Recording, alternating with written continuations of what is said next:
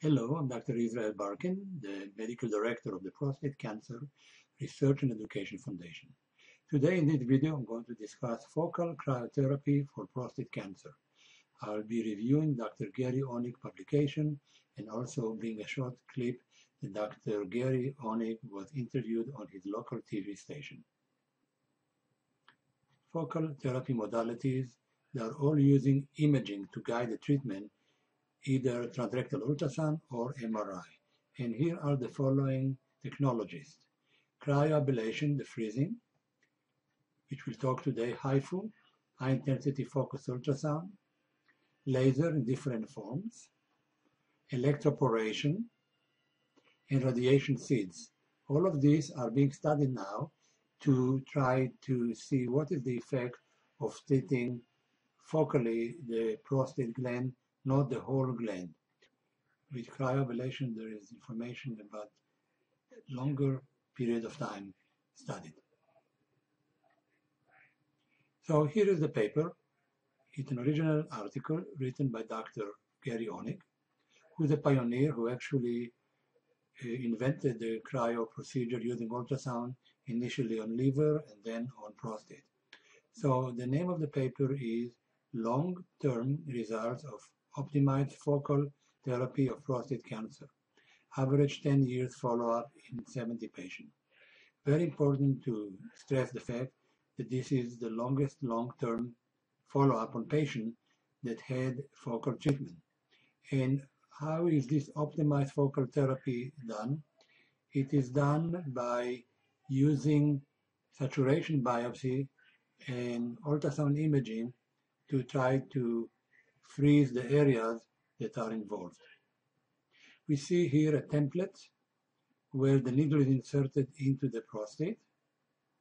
And here we see a different cut transversely where you see dots here represent location where needles can be inserted. And this is the model of the whole prostate.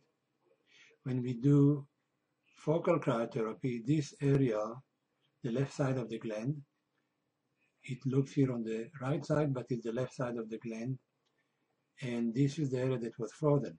Important to note in his paper that he would freeze not only one side, but he would freeze as many locations that he could find the tumor, even if it's on the other side.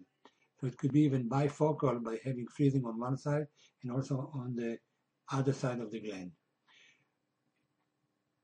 So here is the focal cryoablation study. At 70 patients, follow-up 10 years, there was 100% continence, and 94% of the patients, they preserved their potency.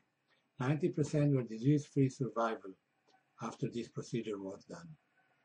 What's interesting to note is the fact that he treated not only low-grade disease, but also higher Gleason's, more aggressive type of cancer, and still got the very good results over a period of 10 years. So Dr. Onik started now, pioneered the lumpectomy for the prostate, like lumpectomy is done for the breast cancer, not removing the whole breast by treating only the area of the tumor. The same is here with the prostate, is a lumpectomy, it's only the area where the tumor is, but if there is more than one area, we would freeze on both sides of the prostate. So Dr. Gary Onik gave a recent interview in a local TV station. Let's go now and watch that clip. This is Maureen's Medical Moment. Using cold to beat cancer. A new treatment option is freezing prostate cancer in its tracks. See how in tonight's Medical Moment.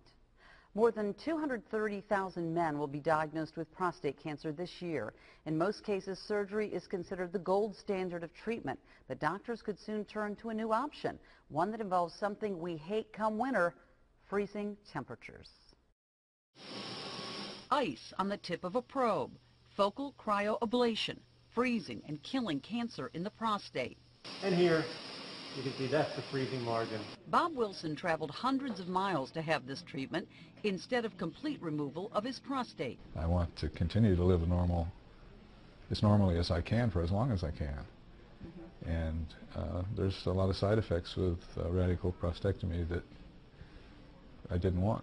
A new study shows the results of focal cryoablation on 70 patients followed for an average of 10 years. Continence after first treatment was 100%. Potency after first treatment was 94%, and disease-free survival for all patients was 90%. And what we have found is that in our group, medium high-risk patients had the exact same 90% chance of being disease-free. That's remarkable. George Tholke is one of the patients in the study. The day after the procedure, he played tennis. To me, it's a slam dunk. It's logical. You can go back and redo it if you do something wrong. Dr. Onik has been using a 3D mapping technique to gather tissue samples for a more precise diagnosis. He believes most prostate cancer patients could be candidates for this treatment, freezing a common cancer in its tracks. Men with advanced prostate cancer may not benefit from focal cryoablation. Since this was the first long-term study of the treatment, doctors want to see another done in order to confirm and compare results. For more information on prostate cancer or to read the research summary for today's story, you can go to WNDU.com and click on The Medical Moment.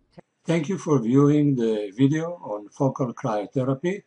I hope in the next weeks to bring another video, this time about focal laser ablation, MRI guided clinical studies ongoing these days. Thank you. Please visit us on www.pcref.org and on our video blog askdrbarken.wordpress.com. Thank you. Stay well, stay informed, and have fun. Goodbye.